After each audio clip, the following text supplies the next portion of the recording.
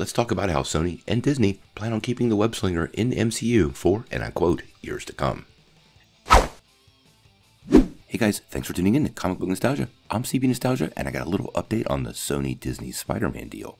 But first, make sure you get in on this month's giveaway. We're giving away a copy of JLA 1 Million. To get in on the giveaway, all you have to do is be a subscriber, hit like, and leave a comment.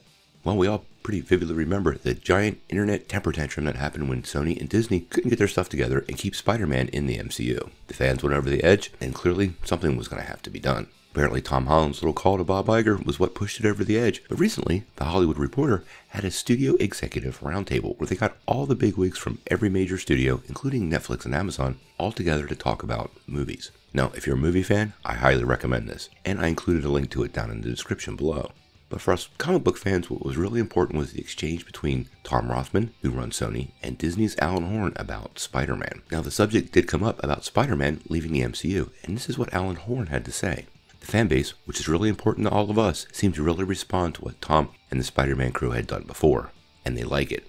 They like the fact that the MCU and Kevin Feige were involved, and we heard feedback out there that suggested joining forces once again was probably a really good idea. Now, fans were pretty excited about Spidey sticking around, but we're all more than a little concerned about the future, and this is where Rothman gave the most positive comment of the evening. When asked if the partnership between them and Disney would continue, he said, and I quote, "I hope so. I think this was a classic win-win-win. I think it was a win for Sony. I think it was a win for Disney. I think it was a win for fans and moviegoers. The only thing I would say is that the news cycle and the rhythms of negotiation don't necessarily overlap. I think we would have gotten there, and the news got ahead of some things." Well, this all sounds like pretty good news to me. I think the key thing here is that Rothman is planning on having this relationship last for a while. This is quite a big change from the guy that has sandbagged many a good superhero movie and was the man who sewed Deadpool's mouth shut. I think Sony's financial future is very dependent on Spider-Man. You hear about all these solo movies for a reason, and they're really looking to build their own Avengers-style event film. This is the Sinister Six we're all waiting for.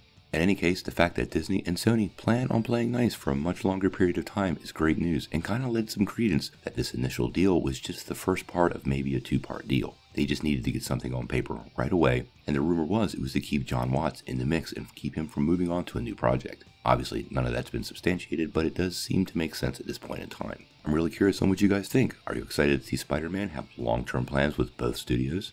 And which studio does this deal bring the most benefit to? I'm curious on what you guys think. Sound off in the comments below. If you like this video, make sure you press like, click subscribe, and if you don't ring that bell, you won't get any updates. Peace.